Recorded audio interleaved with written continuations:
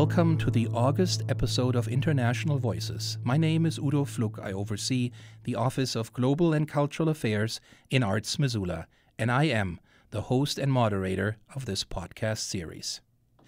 To listen to episodes from earlier this year or last year, please visit artsmissoula.org. Click on Global and Cultural Affairs and visit Radio and Podcasts. International Voices is a monthly podcast brought to you through a collaboration of Global and Cultural Affairs in Arts Missoula and The Trail 1033. We are starting a new 3-part series with a focus on cultures and the environment this month. And we're kicking it off with tea in the 21st century, environmental sustainability and social responsibility. The benefits of tea include reducing the impact of stress, protecting us from chronic disease, and its ability to strengthen the immune system, to name just a few of the many advantages. For many people, life without tea is unthinkable, and billions of people rely on their cup of tea to get them through the day.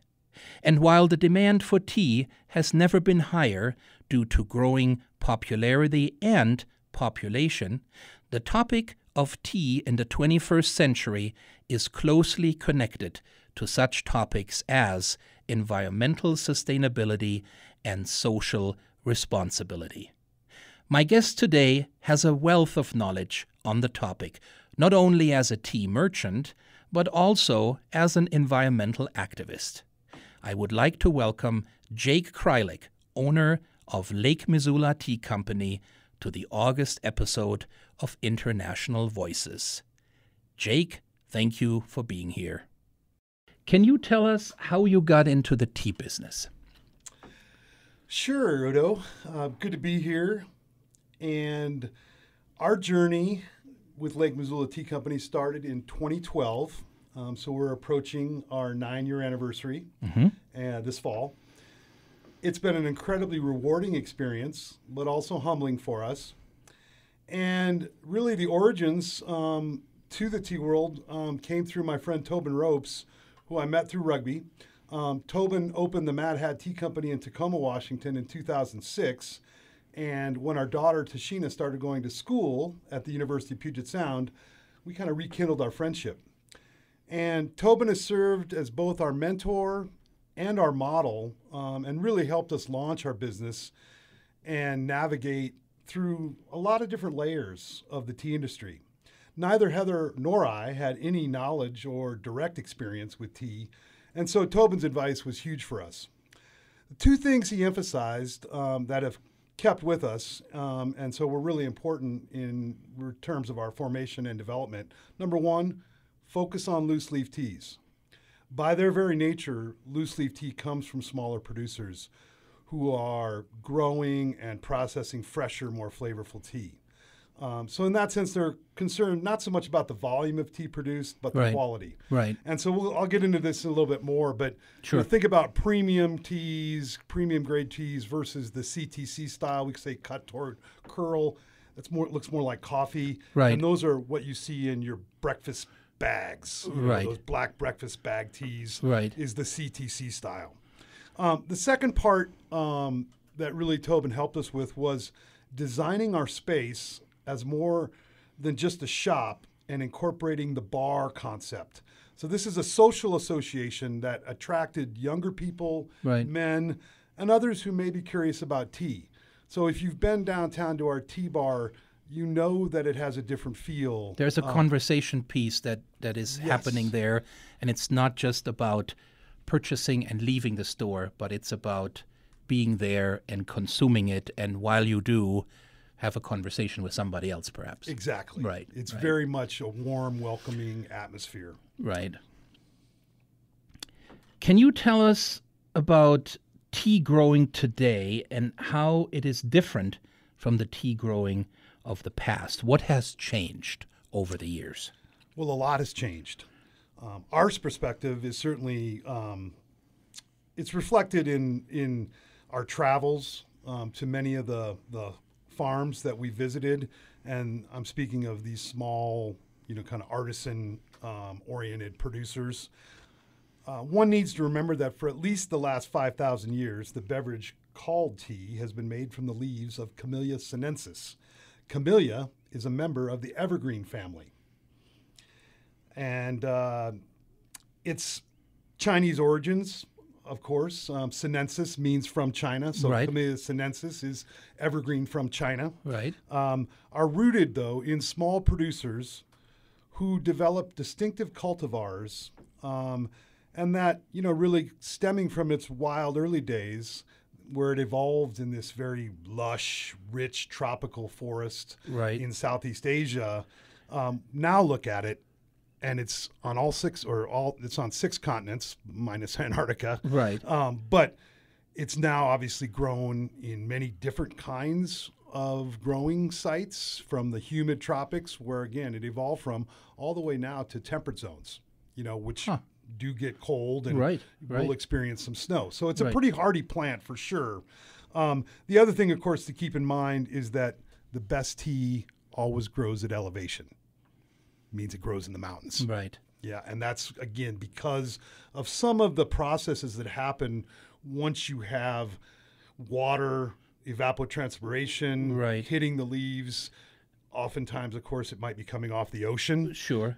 But in any mountain environment, you've got that uplift going on. Right. And so it's changing the chemistry of the leaf and really enhancing the flavors. I see. Okay. Yes. Now, during our visits, we had a few opportunities to visit some large tea plantations and factories in Indonesia and Kenya on those trips. And they certainly represent the legacy of the colonial tea estates that emerged in the 1800s when the British and other European countries started importing tea. Tea quickly became a very valuable international commodity as consumer demand grew, and consequently, tea was planted throughout the Commonwealth. So obviously India, Ceylon, now referred to as Sri Lanka, and starting in the early 1900s, after the British moved some families, you got some expats that moved to Kenya. They started growing tea in the early 1900s there. Certainly the Dutch also planted it throughout Java in Indonesia. The French planted in Vietnam. So many of the colonial powers got involved in tea production. Okay. Now, the colonial model relied on conversion of native forests to monocultures. This resulted in widespread deforestation and habitat loss, lots of water diversions and impoundments because tea does need good amount of water. Right. And with the onset of industrial fertilizers and pesticides, this didn't happen until probably after the Second World War. Right. Widespread applications of chemicals. Though these tea estates are now largely in private ownership, their origins and structure were tied to colonial governments who often relied on slave labor. Tea picking and production is very labor intensively. And so, we have to frame that versus now, which is much more of a mechanical, much more of an industrial scale. Right. And Kenya is a really good example of the transition that has occurred in the tea industry. The Kenyan Tea Development Agency, which was set up by the Kenyan government to promote smallholder tea farming after independence in the early 1960s, became a private organization in 2000. Now the KTDA manages 67 factories in Kenya, processing mostly the black CTC style teas, the bag breakfast tea, as well, though, as increasing supplies of the whole leaf black and green tea. That's what we're interested in at Lake Missoula Tea Company. About 60% of the tea processed in Kenya now comes from small tea producers, which is a testament to the government's commitment to helping small tea farmers. Kenya is now the 3rd largest exporter of tea in the world. Oh, wow. So it shows you that if the government commits to it, Right. they really, really can decentralize it and make it much more, I think, a benefit to the whole country. Right. And I believe that these figures may be slightly out of date because we were there in 2016, but I think about 4% of Kenyan's GDP comes from tea. So it's a good chunk. Sure. So with the end of the colonial era and the gradual shift away from the large centralized tea estates, the biggest change to the makeup of the tea industry has come from consumers who are now seeking higher quality tea that's grown in more natural environments by local people, Right. local tea farmers and local tea workers. And then, of course, that processing is much more of a hand rolled or a hand crafted operation. Right. Large tea plantations still exist and still contribute heavily to the overall share of tea production, but the market for loose leaf tea continues to gain market share.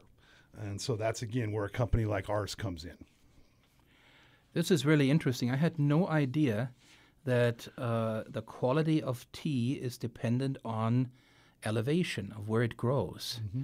And that the higher it is where it grows, the higher the quality of it is. So you need to have a certain balance of elevation, sun, water, or... And this is particularly relevant now in the era of climate change. Right. Because what some of the researchers are saying is that climate change is already affecting not only the yields, right, the amount of tea grown, right, but it's also affecting the flavor. Right. I know that tea is actually a very delicate plant. And so it doesn't like large variations in temperature, and it doesn't, and as you said, it needs a good amount of water. And so when any of this changes, there is a problem, and Yep. it's not growing the way it should. So I think that's... But the fact that the elevation piece Mm-hmm. is so important, I did not know that. So that's pretty interesting. You typically work with smaller farms, you just said, and because this newer model is more diversity in the tea growing, and smaller farms can produce that. It's not just all one big company that does one thing, but there's lots of smaller tea operations that grow very specific tea. How is that different than working with the larger farms, working with smaller farms? And you talked a little bit about it in your response Yep. before, but perhaps Let me get into more detail. Yeah, on you that. could go into... So the reason that we work with small tea farms is because they produce higher quality loose leaf teas. And we also believe, of course, that they're more sustainable for the environment, Right. and produce far greater social and economic benefits to the surrounding community. So it's two-tiered. Obviously, we think it's better product. Right. But secondly, we think it's better for the environment and for the people who are, basically responsible for growing and producing it. Right. Many of the teas we import are hand rolled, or as I said, hand processed. This is certainly the case with our Mammoth Red from Indonesia and many of our Chinese and Taiwanese oolongs. And they all rely on a local workforce, mostly people living in villages right next to the tea farms. So really close, in terms of that relationship. And while there is machinery involved with the processing, a lot of this is, somewhat antiquated Chinese machinery. It is nowhere near as industrialized as the process for making the CTC style teas, which would be more equivalent to like a modern factory, Right. With, kind of an assembly line, Sure. kind of feel to it. Sure. And so the artisan tea farms and producers, they've really allowed us to develop relationships with them. I think on the larger company scale, it's often hard for you as a wholesale customer of them to really develop those ties. With all the farms and all the companies we visited, we now have not only a relationship, but friendships. So Right. that's been incredibly valuable for us, those relationships. And they, like us, are concerned with the tea's quality and freshness, and also with not degrading or polluting the environment. Many of the tea farms who we work with are using organic practices or are actually certified USDA or EU. They've gone through that process, which is not cheap. We are more concerned about what's happening on the ground than what's on the label. So that's us at Lake Missoula Tea Company. As I said, we are getting to the point where we may be able to certify ourselves as organic, but that involves our blending and our warehouse. Sure. Has nothing to do with where the tea comes from. Right. You have to have a certified operation, Right. to be organic and to have that label. Like I said, it's a process. So just so you know, it takes about 2 years for a tea plant to build up the immunity needed to fight bugs without the pesticides and to be able to produce on a regular basis. Now, normally there's at least 3 pickings, or what we say flushes, for each tea plant every year. You've got the spring flush, you've got the summer flush, and you usually get a fall flush. All of those teas are different in terms of its flavor. And so once you become like sort of a tea connoisseur, or you get to the point where you're tasting a lot, you can notice those differences in the flavor based on the seasonality. Yes, you can. And again, it's only through artisan tea farms that you're really going to get to that depth of understanding. Now, our business philosophy is to work with the small producers who know how to respect the local ecology. So in other words, it's more about blending the tea into its native environment, rather than obviously carving out this huge footprint. The old style was, we're going to cut down as many trees as we can, because most of this was forested habitat before, and turn it into a tea plantation. Now, it's much more about agroforestry, because you've got shaded trees that are helping to keep the tea plants cool.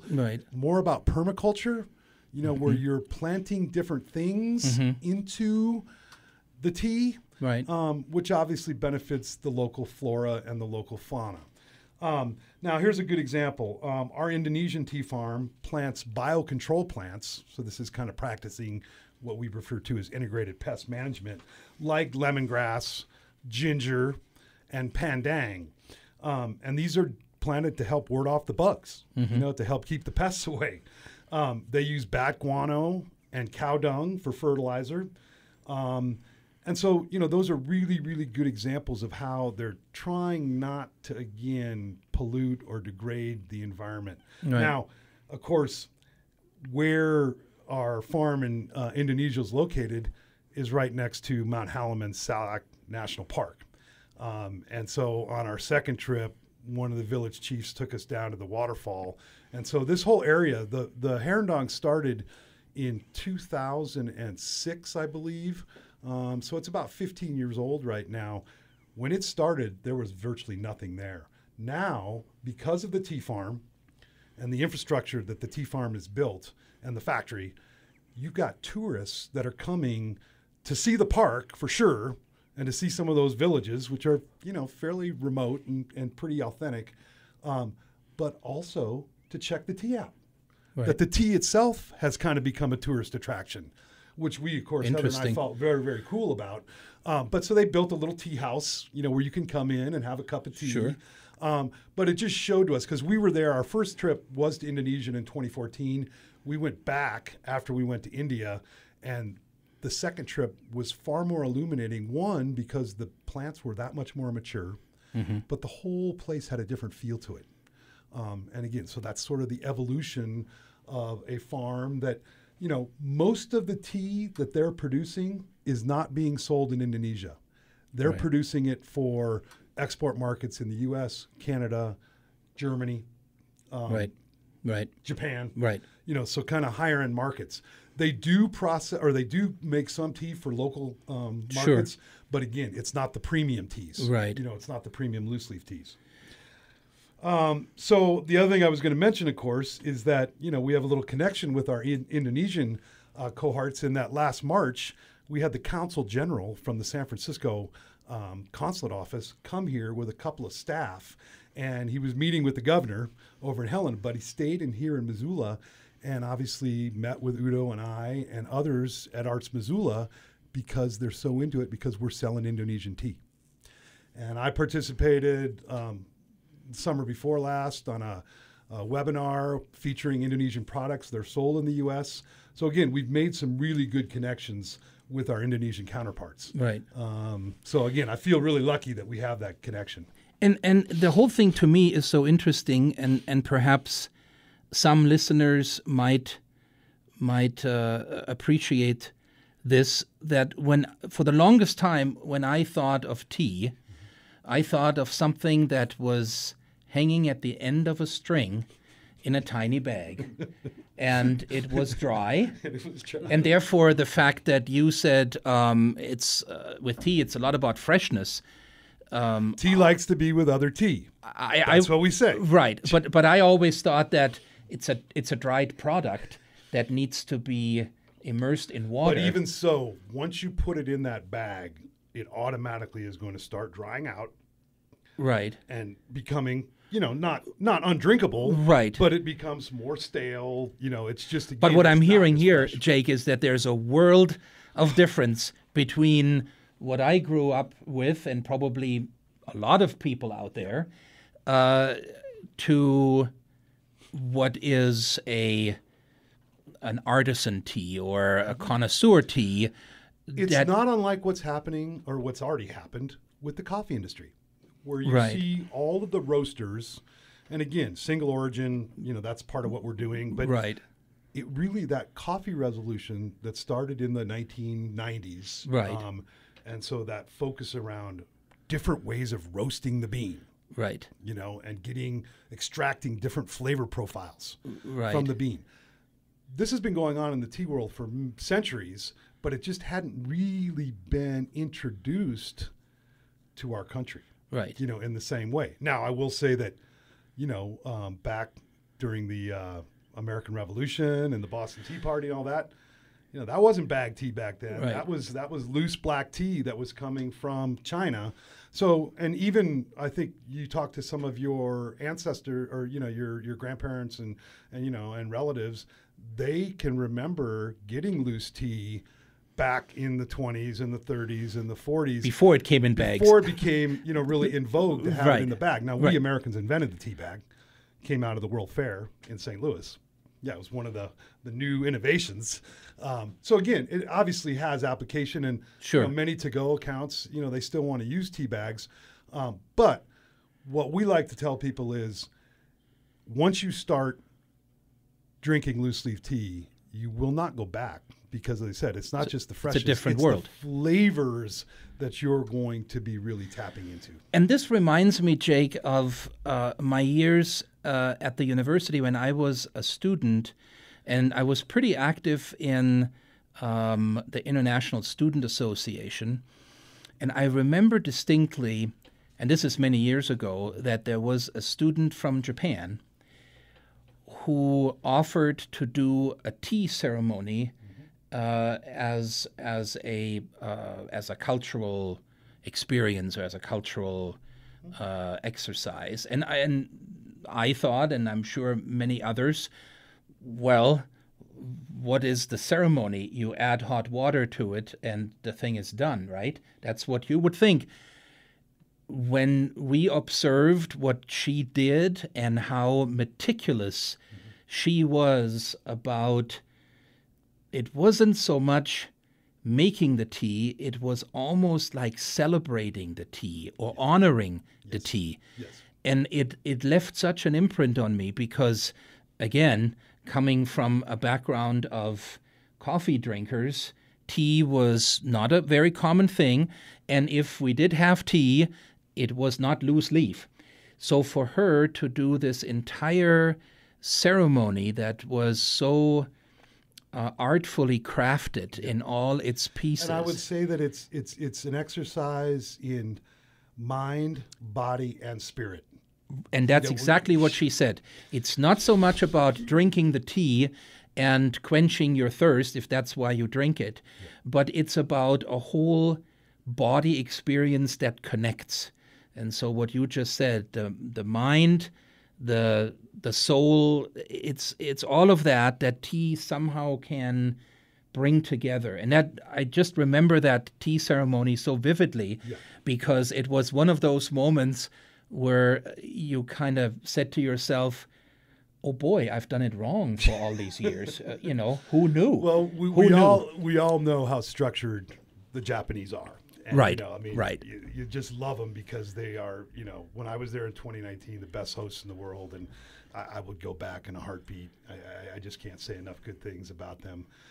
But it's very deliberate. It's very ritualistic. Right. But you have to understand, tea is so ingrained in other cultures that it may not be the way the Japanese are doing it. But if you're in a Turkish tea house and all of a sudden you're around, it's just as ceremonial. It's just as ceremonial. It's just taking a different form. Right. It's still social, though. Right. And again, like I said, there's countless cultures that have brought tea in and have held on to it because obviously it's good for you, but also it has a property of, like I said, bringing people together and sparking conversation. It's a community aspect to it. It's a community element to it, for sure.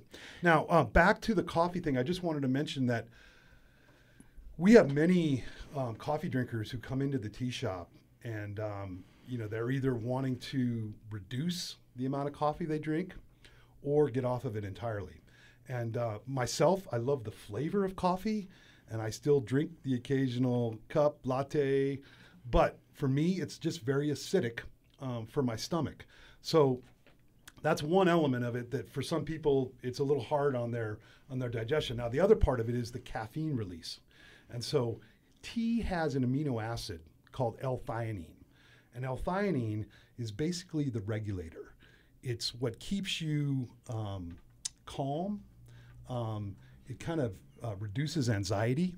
But you never get those really strong peaks or those really strong, kind of metabolic surges, which you get with really strong espressos and whatnot. Right. So again, it's just a much more even, gradual release. And so again, I think a lot of people really enjoy that about tea, that again, it just keeps you alert and calm and focused, but without the peaks and the valleys. So what I'm hearing here, Jake, is that there's hope for me too. There is hope for you, Udo, yes. But again, like I said, I'm not criticizing coffee in any way, shape, or form. And we work with many different coffee companies because they sell tea as well. Sure. And so, no, not to downgrade it at all, but it's just, again, how it affects you and your metabolism. Right. And I think it's always about the more you know, right? I mean, if you don't know much about something, you're probably not likely to dive into it. But the more you know, the more you might realize that this might actually be your cup of tea. Now, well said. Now you mentioned earlier climate change and the effect and impact of climate change on tea growing. Climate change is affecting agriculture in many ways. Can you speak a little bit more to how some of the farms you work with are specifically impacted by climate change? Yes, and indeed, climate change is starting to adversely affect many traditional tea growing areas. As the climate becomes more unpredictable and volatile, tea farms are having to adapt to higher temperatures, less rainfall, longer drought periods, more powerful storms, and increasing impacts from insects and disease. The result of all that is smaller yields. So that's the big fear, is that we're just not going to be producing the same amount of tea. But I think in a real tangible way, climate change is affecting the growing seasons, which then is affecting the flavors and then affecting the health benefits. So there are somewhere on the order of 150 different chemicals in tea, and many of these haven't really been properly researched yet. But what they do know, in terms of the antioxidants, the polyphenols and the catechins, is that these are incredibly important to your body to help ward off those things that break down cell structure. So kind of to ward off those free radicals floating around in your body. Right. Tea has those antioxidants, which again provide a natural defense. So again, climate change means that we may lose not only flavor, but we may lose some of those health benefits. Now, hotter temps and heat waves, of course, we just experienced that here on the West Coast, and experiencing it today here in Missoula for sure, right, are harmful to tea plants and to tea workers. So let's not forget the human side of it. Right. These droughts spurred the Kenyan Tea Research Institute to experiment with bioengineering a hybrid tea that is now commonly referred to as purple tea.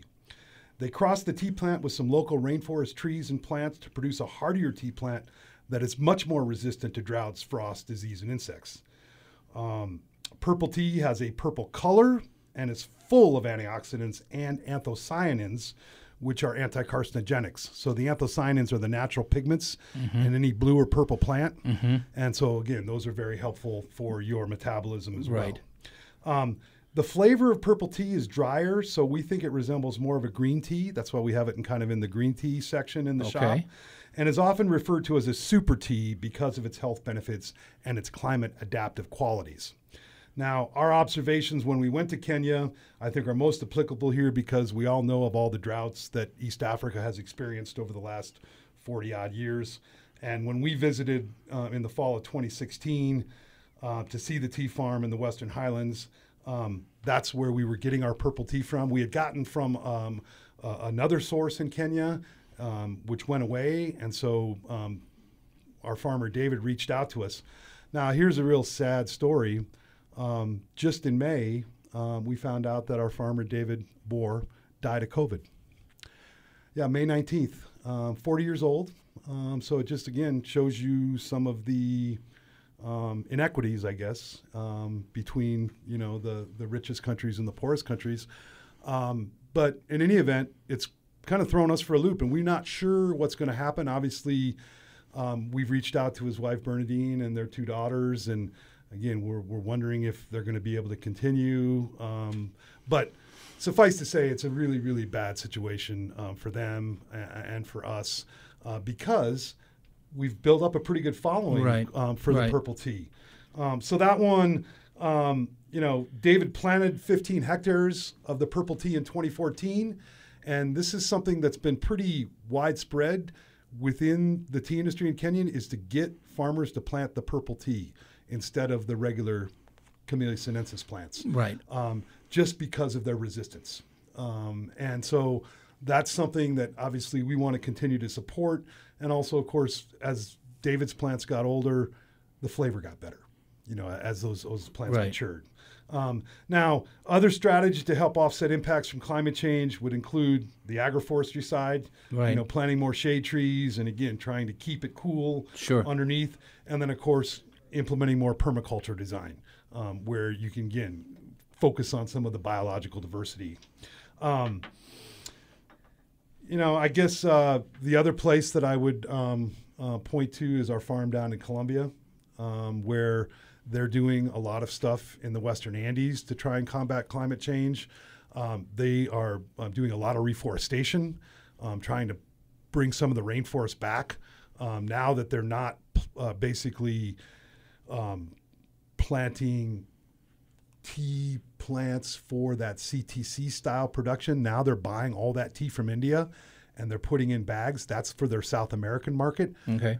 But Bataco is now growing premium tea plants for loose leaf tea production. Right. So they've changed their business model in some ways to focus on these new markets, but also I think to adapt to some of these environmental and climate issues.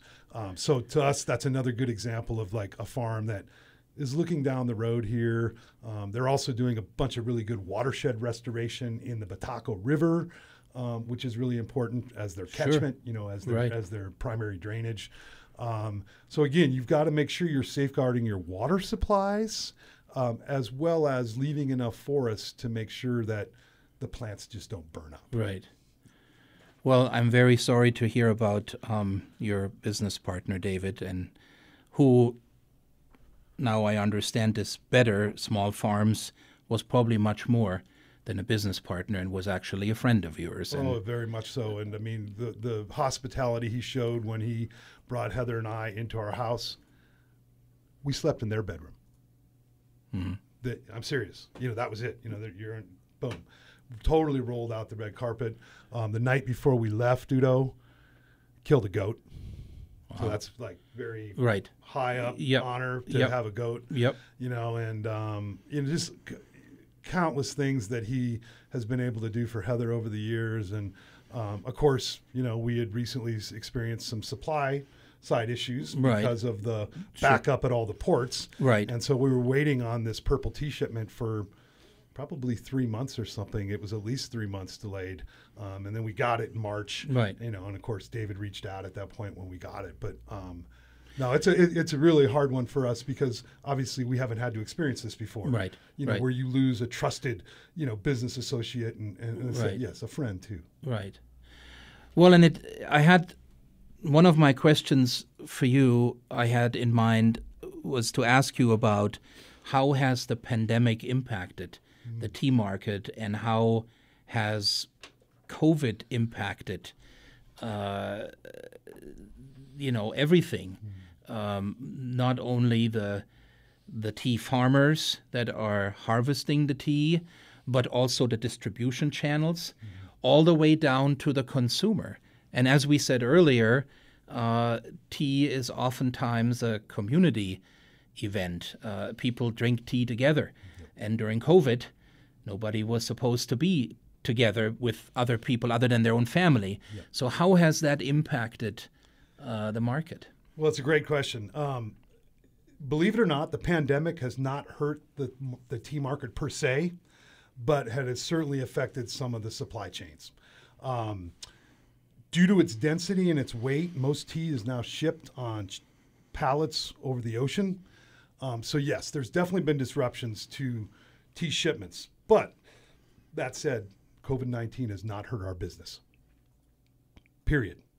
More people are drinking tea than ever before. And I'm saying that in general, but also specifically, people are more focused on their lifestyle and are focused on what they're ingesting into their bodies. So some of these folks are choosing to kind of up their tea game, right, and are now buying loose leaf teas. They're buying better teas, right, because of COVID. The pandemic has certainly forced us to focus more on our online tea program. And so online sales have certainly gone up. But I think that, that ability to reach people about really what makes tea, like you said, that kind of social and communal piece, we were forced to close our tea bar. Not our shop, but our tea bar. Sure. So all those people that used to come in with a friend or with their family, sit down, drink tea, and just kind of hang out in our shop. That didn't work. We don't do Wi-Fi, so we want to talk with you, or want you to talk with your with your friends and your family. But we lost those cups of tea. Right. We lost the cups of tea, but we more than made up for it in terms of, as I said, our online sales. Bolstering our wholesale program and really trying to strengthen some of those relationships. And I'm sure more closely with them. Right, and I'm sure what you saw is probably a happening on a larger scale. Absolutely. I mean, it's not. This was not just for us. This was not Missoula specific, but it's this for other tea companies of our size and scale. Right. I think they experienced the same thing. Now, we certainly at Lake Missoula Tea Company, though, are very appreciative of our community. Sure. Because we live in a very good community that has been supportive of lots of local businesses. Sure. So we're thankful for that. But we're also appreciative, like other local businesses, for all the financial support we receive from the federal and state government. And, without that, we're, that's the service industry side of it, right, where so much support right, was needed. But, if your customers know that you have good products, they're going to stay loyal. Right. And so we've really been able to experience that. Sure. So that's a very good feeling for us. Right. To know that we have people that aren't going away. Right. But again, it's sobering too that you had to experience that under the circumstances of the pandemic. But I do think that you're right. If there, and it's tough to sort of call a silver lining in a pandemic, but probably what happened is that people, by having been isolated at home and by not having been able to go out and to socialize with other people, that may be, in a restaurant or in a bar or wherever, probably people have sort of thought about changes they could make. And how their life might not be ideal, and it might not be the best way they can live. And so it was interesting. I talked to my grocer, and he said that he saw, because people were not going out and spending money on food in restaurants anymore, so people had actually perhaps a small surplus of money that they then said, okay, so we can't go out to eat. Well, let's just sort of upgrade in what we eat. Let's buy, the fish, or let's buy the cheese or whatever that we normally wouldn't buy because it's a little more expensive, but we don't do anything else. So let's just splurge a little bit and let's get sort of an upgrade in. I think that's right. I think that more and more people are cooking. Right. On their own. Right. And experimenting. Right. With what they're cooking. So that's probably all in all a good thing. And with tea, definitely. I mean, tea has helped, I think, make us a little more introspective. Yeah. About things, and again, thinking about, maybe more than just kind of your own little sphere. Right. And like thinking about, the bigger picture out there. A global perspective. A global perspective. And so, yes, there is some silver lining out there. And people would say that to me, about COVID, even though all these people are dying, all these people are being sick and hospitalized. Right. And all this disruption, to the fabric of our society. But the other side of it is, I'm not sure people were thinking all the way through, again, from a systemic standpoint. Oh, absolutely. Yeah, I agree. Then that makes a lot of sense that would also then be impacting choices that people would make. Consumer choices in lower grade tea to probably a little bit of a higher grade tea to say, I'm going to treat myself to a better cup of tea or tea. So let me just do a little salesmanship here. That if you haven't drank the Rift Valley Current, so this comes from our Kenyan purple and black tea from David. It also has the black currant, some elderflower, and then of course the butterfly pea flower, which is the legume that also turns blue. Mm-hmm. You should, because it is one of our best teas, really layered. But I'm drinking some of it cold right now, and I just love it. It's not too sweet, but again, it kind of attacks your taste buds a little bit. Right.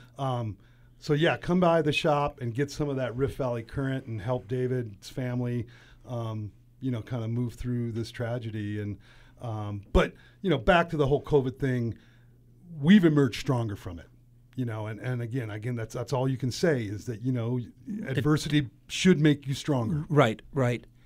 Now, there are some other issues that, aside from the pandemic, although that, of course, has been the focus, but how do the farms you work with deal with fair wages and social impacts? Yeah, it certainly varies from farm to farm and from company to company. But, overall, what we have seen, based on our trips and on our observations while we're there, is that each of the farms that we work with kind of have their own kind of built-in system. And it's almost like they've replaced the government, if you will, in terms of the social safety net. And, I described our farm Herendong in Indonesia and the 2 villages that it supports. And, they supply eyeglasses, to any of the workers and their families. Right. Dental work, right. Things that aren't usually accessible, in this sense, because this is rural, this is really rural. Right. And most of these folks don't get to travel to places like Jakarta, or Bogor, or some of the larger cities. So it's the company that really fulfills that function. I think in terms of the wage issues, there have been some pretty good investigative exposés about some of the problems in the Indian tea industry, where we do have really large estates, and it's not just low wages, but it's kind of poor living conditions and a lot of other associated social problems. But I know that all of the companies that we work with really do care about their workforce. The largest company who we work with is Naxalbari Tea, and it's located in the Darjeeling district. And as far as we know, it's the only women-owned tea estate in India. Sonia Jabbar is the owner, and it was her parents who eventually, her mother passed away, and Sonia decided that she was going to take it over. So she's had it since 2011. And her company is large enough. I mean, she employs about 1,200 people, so way larger than the other farms that we work with by far. that the Indian government really dictates the minimum wages and also what each employee gets as far as social benefits. So that is set by the government. She can definitely pay more if she wants to. Sure. But again, there's kind of a, like I said, there's a threshold that she has to meet. Now, what's most cool is that she hires and promotes men and women equally, providing more opportunities for women to advance in leadership and other positions of power. Sure. And so we saw that firsthand, which was really cool.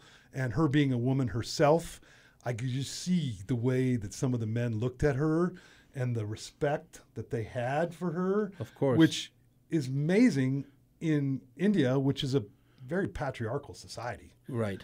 So, again, I was, just awestruck by some of the things that Sonia was doing.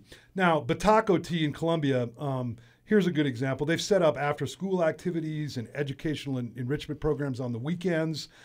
They also have a scholarship program for students who can pursue higher education, and they provide all the healthcare services. So they're another really good example. Rural areas in some of these countries in Asia and South America and Africa, again, you just don't have the social programs that we have in this country, and so again, it has to come from the companies themselves. That's the only way to keep it going. And then one other example that I'll just say is that David would always pay his pickers directly, meaning the day of, whereas the bigger companies, you don't get your money until that tea goes to market. Right. So they might be waiting a couple of months to get paid. Right. So another good example of, again, we're going to pay you. And again, so the relationship is strong. And so again, I felt like that was a really good, kind of and I think example. Right. It must have something to do with the level that you connect with. For a small tea farmer, the workers are probably an extension of his or her family. And so you want health care for your extended family. You want people to be able to go if they have a vision issue or if they have a dental issue to go and get help.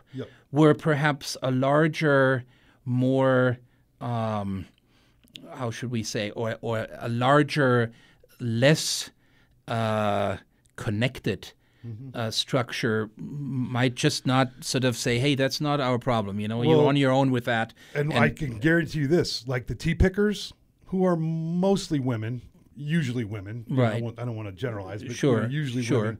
They're paid by the kilo. Right. The amount. So it's a commodity. Right. But they know that they're going to get a much higher price for these loose leaf premium teas than they are for those teas that are going down to the brokerage houses and get sold on the mass market, and obviously probably made into the cheap breakfast teas. Right. So they know that matters in terms of the money trickling back down. Right. I mean, not to say they're getting a better price. Right. I mean, not to say that large companies don't do that and don't care about. Some do. No, so I'm sure that there are a lot that do care. But it just seems more natural for a small farmer that has a small group of people working for them to really see them as an extension of their family almost, and to have a different connection to them than if you are part of a large structure where you are not considered, an immediate family member kind of thing. I think that. And even at Sonia's place where, again, the people kind of live right around the farm. Right. They're all on the edge. But I can remember they did a little show for us, and all of the workers kind of came out of the woodwork, and they put some dances on for us, and there was a couple of songs. Sure. But they just, like I said, it was like all of a sudden there were all these people around. Right. But again, you could see it was more than just a workplace. There was a connection. It was kind of a social institution there. Right. And again, Sonia's done a lot to foster that. And when we get into some of the environmental aspects, I'll talk a little bit more about what Sonia's created. And that's a perfect segue, Jake, to my next question. You are a passionate environmental activist. Tell me and the listeners, why is eco-activism important now more than ever? Well, Udo, as I like to say, no jobs on a dead planet. All of us in our own way must confront, the massive changes that we've wrought, to the planet and, our ever-growing footprint, Right. Of our species. I think it goes without saying, though, that our kids recognize these environmental problems way, way more than the grown-ups in the world. So I always look to the youth for some inspiration. Sure. And I do believe that they are starting to carry that torch and lead the fight to protect and restore, not just the wildest places. And, we know Right. here in Montana, we've got some really important ones here and, are fighting for, species like the grizzly and, in India for the elephant, and Right. for the tiger and, Sure. for things that really are iconic. Right. But it's also about doing the little things and growing our own food and cleaning up all these messes that we've made out on the land and in the water and, up in the atmosphere. And, like I said, it's not like environmentalists are going to go out of work anytime soon. There's plenty of work to be done. But I think the reality is in order for some of this to happen, we're going to have to force major changes Right. to our political system, which seems incapable of doing anything really right for the environment. So that piece is a little bit more sobering. But again, on the positive side, we have some good examples here with the elephant-friendly tea certification program, which my friend and, kind of fellow environmentalist Lisa Mills started with her husband Scott and the Wildlife Friendly Enterprises Network. And the program was launched to educate tea farms and tea workers in ways to mitigate injury and death to wild Asian elephants. So the wild Asian elephant population has been plummeting for the last 50 years. Much of this is due to habitat loss. Right. And some of it is due to direct impacts, conflicts at the tea farms. So Lisa started this basically to promote environmental education in a lot of the local villages. But it's also designed to really get the tea farms to remove things like the electrified fencing that kills elephants every year, to fill in the water trenches where young elephants will break their legs, to properly store the many herbicides and pesticides found on these larger tea estates. So these are practical things that the industry can be doing. But again, that collaboration, that program Right. is something, that we obviously support.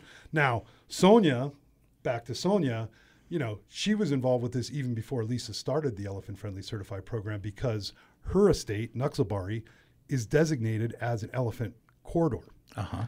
Elephants are using it and have been using it, and they come back. Right. They keep coming back because they know that they're safe. Now, part of what she's done is also institute an education program for children. They call it Hathi Sathi. So we've got a little tea, one of our black teas is called this. But again, it's designed to teach the kids how they can coexist and live peacefully with the elephants Right. and the other wildlife Right. on the estate. So that's a great example of, again, doing it more in-house and making sure that her workers and their families understand how important it is for the elephants to be able to have that space. She's also instituted a reforestation program like I talked about at Pitaco. And so we were out there planting trees up on this hillside next to the creek, the catchment. And these were all elephant trees that elephants can browse on and can eat. Right. So as these things grow, the elephants are going to be able to use them. Sure. So the other thing Sonia, of course, has been in the process of doing is transitioning her entire estate, her tea farm, to organic. So this is a gradual process. Sure. Because of what I stated. It takes a while for the tea Right. plants to be able to build up that resistance. Right. But she's committed to it. And so, again, there's a lot of positive stuff happening on the local level. So we shouldn't lose sight of that, in terms of the environment. But on a national and global scale, it can be very, very scary. And I think that, that's why best to concentrate your energies closer to home, and get involved with either a local organization, a local project, Right. a local issue, Right. something that you can really sink your teeth into and organize with your peers. Well, and I really think that what you do locally does have an impact globally. It does. It's just a lot of local people need to do it. and then you will see a change in a larger scale. And so I totally agree with you that it's better than doing nothing, even if it seems small. But if enough people do small things, they can make a big difference. They can make a big impact. Right. And certainly we have found that with the tea farms and Sure. the tea companies that we work with, is that there is a seriousness about this. And I also think that there's a realization that they want to leave their children in a better place. Right. And I'll just close on this note with the quote from my friend Tenzing. So Tenzing is the Bodo man who he's got a farm next to his village in Udagiri, but he also purchased with a friend Jyoti a little tea place right on the border with Bhutan. Mm-hmm. So like this is as wild that, you start up and it starts the Himalaya, you're starting to walk up. But he built this really cool little tree house in what he calls the Adam and Eve tree. It has these little apples, which, but this massive tree house that Heather and I stayed in. And that night we heard the elephants. We didn't get to see them, but we heard them. And just that elephant trumpet and that it's primordial. But then right after we heard them, we heard the sound of the firecrackers going off. And that's, of course, the villagers trying to scare them away. Right. So there's this constant push and pull, Sure. where we've got to Sure. live with them, but they can be dangerous. And, Right. most people don't recognize in this country that elephants kill like 500 people in India every year. A lot of people. I mean, if grizzlies killed that many, I doubt we'd have many grizzly bears left, right? That's how, like, our culture very different than the Eastern religions, where I think they're more accepting, whether you're talking about Buddhism or Taoism, some of these religions Eastern religions that, again, are more accepting, Right. of things that can hurt you or kill you. But my point being is that Right. I really, really think that we and myself, we being the company and my wife and our family, we've gained a lot of knowledge, but also a lot of inspiration from these farms and from these farmers. And so, it's like I said, it's been a good kind of way to balance, some of the things that are happening in our country right now. Just to give me a little bit more hope and a little more inspiration going forward. You certainly have given me and the listeners a lot of information about tea and tea growing and the environment, and a lot of what you said, I think, is inspirational. You think about it and you go, hadn't thought of that. Yeah. And I had those moments certainly throughout where I went, didn't know that. So that was informative. May I close, Jake, with asking you, where can our listeners find more information about our topic today? Are there some websites you can recommend for additional information? You bet. Certainly check our website out at lakemissoulatea.com. We have many blogs. We have a lot of different videos. There's a lot of info, again, about our trips, some of the trips we've taken. If you dig deep into the website, you'll find some of that stuff. And of course, we're on Facebook and Instagram and Twitter and TikTok and all the other social apps. Great. And, we're constantly posting on that stuff now because of, people's reliance on Sure. their phones, Sure. To basically do business. Right. So that's where I would direct them. Certainly feel free to come by the shop, and we'd love to have a conversation with you about, why drinking tea will allow you to live longer. They're the thought. It's basically, it's magic water, folks. Right. That's all I can tell you, is that all you got to do is, heat up the water and add it to the leaf, and you instantly start feeling better. Thank you, Jake Kreilick, for your time and for talking to me today, for sharing your passion for tea and the environment. Tea in the 21st Century, Environmental Sustainability and Social Responsibility was the title of our August podcast. This was the first part of a 3-part series focusing on cultures and the environment. To the listeners near and far, please join me again next month for a new episode of International Voices. As always, thank you for listening. Those of you who are regularly tuning in to International Voices know, being of German descent, I usually end with a German farewell. Dankeschön fürs Zuhören. International Voices is brought to you by Global and Cultural Affairs of Arts Missoula and The Trail 1033. This and previous International Voices podcasts can be found at artsmissoula.org and thetrail1033.com. If your interests are in global and intercultural education, programming, cultural and global competence, and international affairs, we hope you continue to listen to International Voices.